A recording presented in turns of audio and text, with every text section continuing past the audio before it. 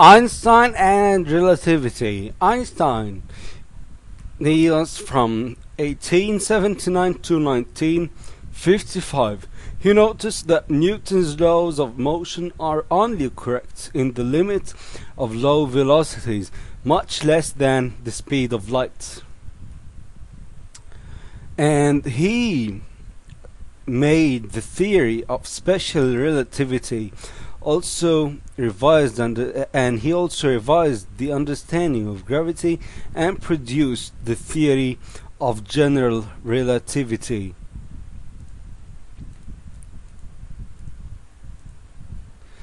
So there are two postulates leading to special relativity: that observers can never detect their uniform motion except relative to other objects, and this is equivalent to the laws of physics are the same for all observers, no matter what their motion, as long as they are not accelerated. So, for example, this man is for example in the space, okay, and he is moving and he has nothing around him. If he has an absolute nothing, he will not notice that he is moving. And when another spaceship comes towards him, he will think that the spaceship is the one who is coming towards him. So the man in this spaceship will say, "It's obvious you are moving, I'm not." And the other one here in this spaceship, "No, I'm not moving, you are." So this is how we think. Movement is always relative to other things. So the velocity of light, c, is constant and will be the same for all observers, independent of their motion relative to the light source, which means when the source of light is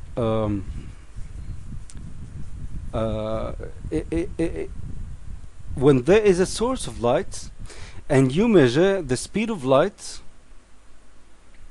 and then there is a ship, and this ship is emitting light, and it's having that source of light, the speed of light should add to the speed of the ship, but the speed of light is always constant. It never ever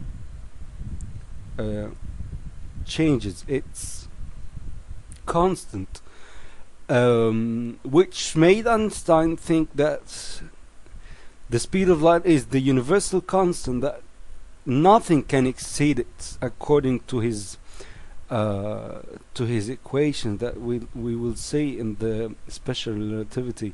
But in modern nowadays, we found that there are bodies that can move faster than speed of light.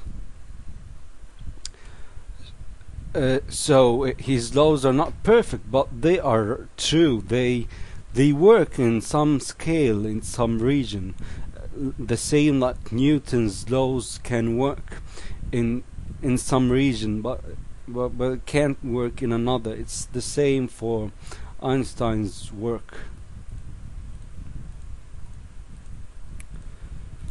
So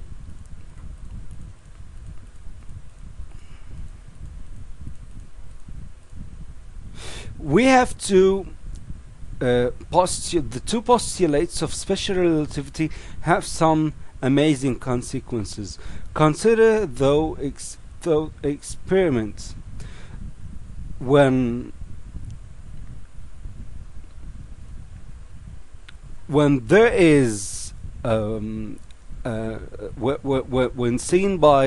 the light source seen by an observer moving along with the light source, so he will see the speed of light as the speed of light. It will be the same constant speed, and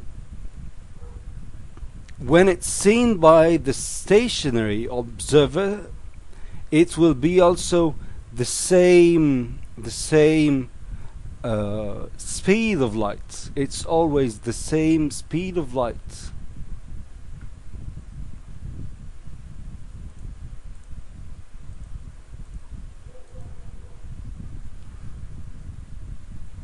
So this is the v delta t. This is the speed of light moving. The speed of light, light moving from the source to another point.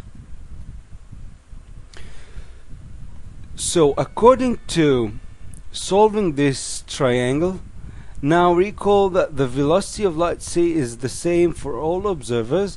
The times delta t and delta t dash must be different, which means the time will change to the observer. It won't be the same like the time in the source of light moving. So the times delta t and delta t dash must be different. Then the Pythagorean theorem gives c delta t squared all squared equals c delta t dash all squared plus v delta t all squared, and using this we can find with Lorentz factor that something very strange happened. That light, to have the same speed of light, time has to change. It has to expand. It's time dilation.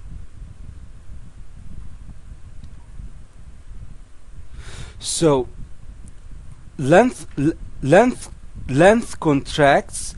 Length scales on rapidly moving objects appear shortened, and this appears for the person in the vehicle moving. Okay, let's explain it in an easier way. When there is an observer on Earth and he observes a vehicle moving near the speed of light, the time on this vehicle will expand, but the person inside that vehicle will not feel that expansion. So for example, when this is called the twin paradox, when two brothers, one on the Earth and one enters a spaceship and travels near the speed of light, so when that person comes back to the Earth, he will find his brother, his twin brother on that Earth became so much older. So what happened is the time is delayed. He traveled in time, and it's totally scientific. It's real, and it happened. It happens every day to astronauts. And for the person in that vehicle, length will contract for him. Okay, and the energy, the supposed energy for kinetic energy for bodies moving, but according to Einstein, there is an energy also for the rest, for the body in rest, called the E naught or E0, which is equals to mc squared. E, the energy of that body, equals the mass of that body by the speed of light squared, which means that any body has lots of energy inside of it. If you can open that thing that is holding this energy, it will explode in a very massive explosion, which happens in fission reactions, atomic fission reactions.